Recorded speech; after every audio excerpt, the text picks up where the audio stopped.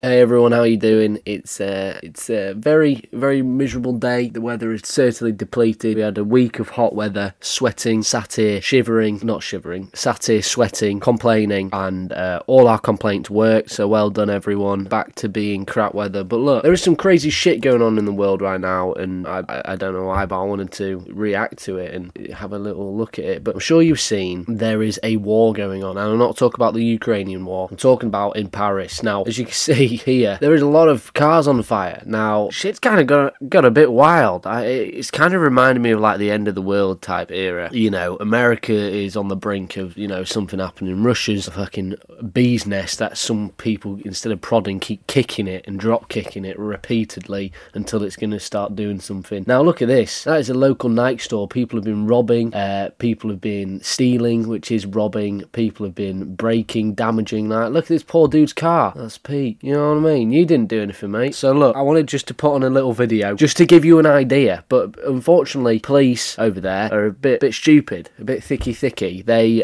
shot a 17-year-old kid for a parking violation or something like that, for a yeah, so it's throughout the whole country as well. So people are setting off fireworks, burning cars, fighting, shooting. After police shot dead a 17-year-old who failed to stop when ordered to. A statement from the police saying the police officers were feeling threatened and had to shoot. But this video posting on social media had a completely different tale of the story. Well, perfect shot. Look at all that chaos. But if you've seen the video, I'm obviously not going to show it here because it's a little bit, it's not very nice to look at, and if you want to watch it, you can just go on the website and find it.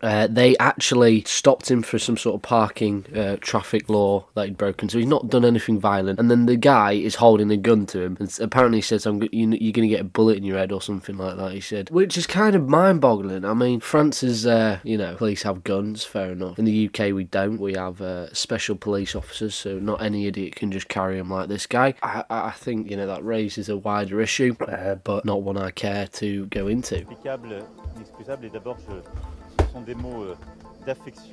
I mean, this bloke looks like an absolute idiot now, doesn't he? He's got mutiny on his hands. He's got a war within his country, violence in his country. Or rioting, and worse in scale and spread than the night before. Cars burned. Police stations attacked, a town hall in the north set ablaze. So it's just crazy, it's crazy. The people have spoken and they've chosen violence, and I think rightly so. You know, a poor kid shot because he was going 66 in a 64, like, terrible. And I think all these, you know, police assassins, all these protests are going to have a long-term effect, and I think they're going to see it. The policeman has been charged with voluntary homicide.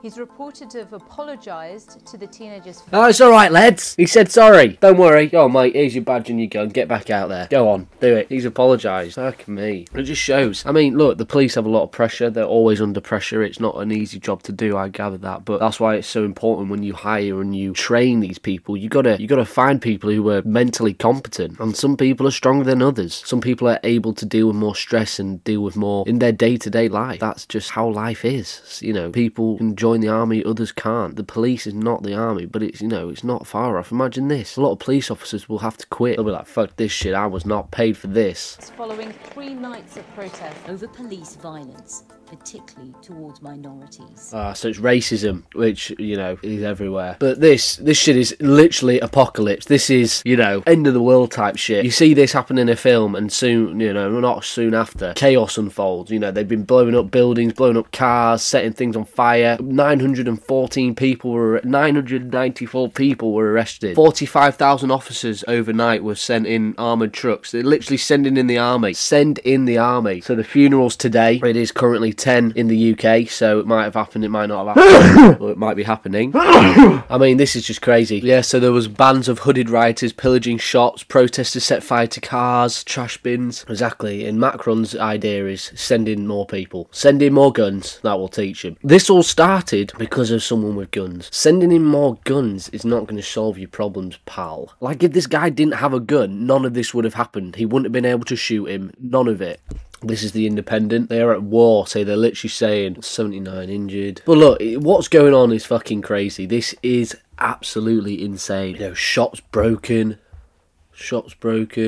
destroyed, violence. You know, this is wrong. These are just everyday people. These are the little guys on the block, aren't they? And that, you know, I'm all for a bit of a protest. I think it's quite cool to see. I mean, look at that, fucking hell. But, you know, they're hurting the little men, or the little women, whatever you want to say. The little guy on the street, you know, the friendly neighbourhood Spider-Man people. They're attacking police stations, which is kind of crazy as well. But they're not gonna, you know, they're causing more harm than good now, because the little guys, the people that didn't do this, are now the ones suffering, who have to, you know, get their shops fixed. You know, they probably can't get their stock back, whatever they lost. But look, this shit cray. Let me know what you guys think, but I think this is the start of the end, boys. I think get your tins of beans in, get your tins of soup, stock up on baseball bats and water bottles, because this shit is crazy, and this is just the first place. France has always been a bit of a rebellious place, hasn't it? French Revolution, if you remember that one was a bit of a, and I only know about it because of Assassin's Creed, which is the best history teacher in the world, so thank you. But look, you guys let me know what you think, because I think this is the start of something, and we're going to see a very different next few years. Let me know what you think, guys. See you later. Bye-bye.